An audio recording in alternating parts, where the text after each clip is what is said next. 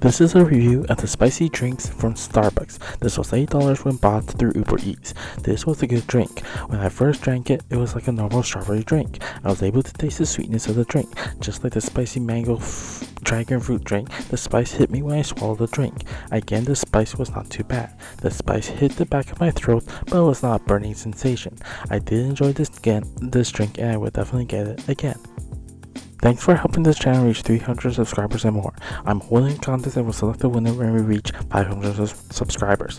That winner must have left a comment on one of my videos starting from May the 12th, 2024 and must be a subscriber. The winner will receive an Uber gift card valued at $50 Canadian.